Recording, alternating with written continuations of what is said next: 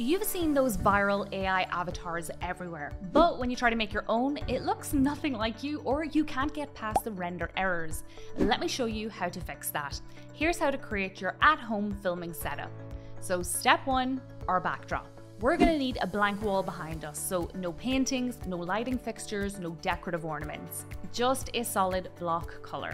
Now, if there's any moving objects like fans, pets, or people in the frame while you're recording, you're going to get a render error. Step 2, audio.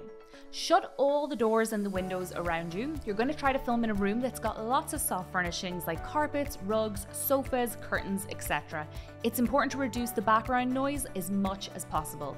Now, I use my DJI mic with the lavalier attachment to get the crispest audio.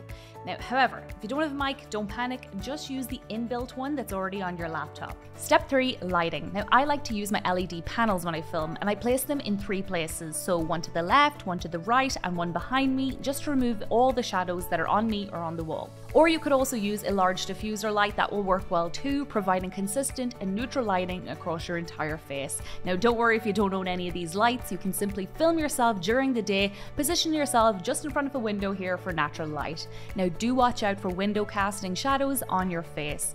We do not want any shadows. We want to be able to see you crisp and clear without interference. This is going to help us properly map your face, and it's going to result in a better looking video overall.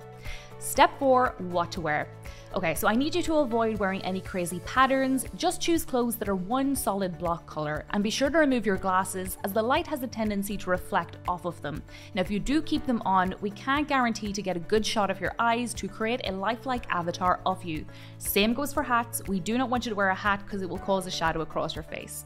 Step 5, filming your avatar.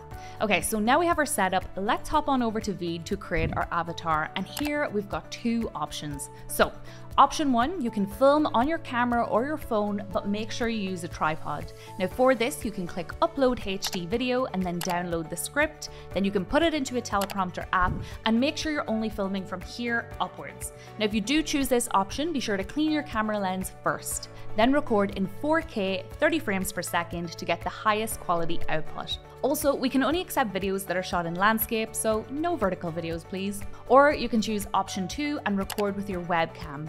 Click the button, then select your webcam and your mic option. Now remember to clean the camera lens of all fingerprints and smudges.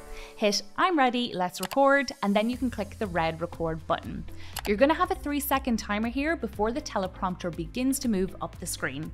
You're going to wait until the text gets up to that red line marker. This is just to ensure that your eyes are as close to the camera as possible. Basically, we want your avatar to look like they're making eye contact and not looking halfway down the screen.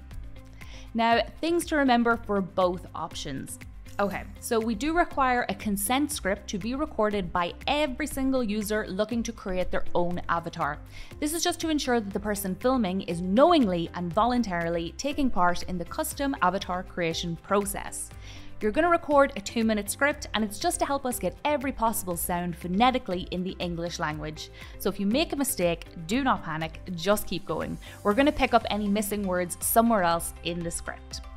You're going to speak calmly, speak clearly, try not to talk with your hands because we can't clone them yet. And lastly, remember that the mood you're in when you film is the permanent mood of your avatar, so keep it bright, keep it friendly. Do not obstruct or cover the camera even for a second. It's going to cause issues when it comes time to create your avatar. Now, once you're finished recording, you're going to be asked to tick off all the boxes here just to ensure that the video is usable. Then you can click Everything's good, create my custom avatar. Step 6, you've got your avatar.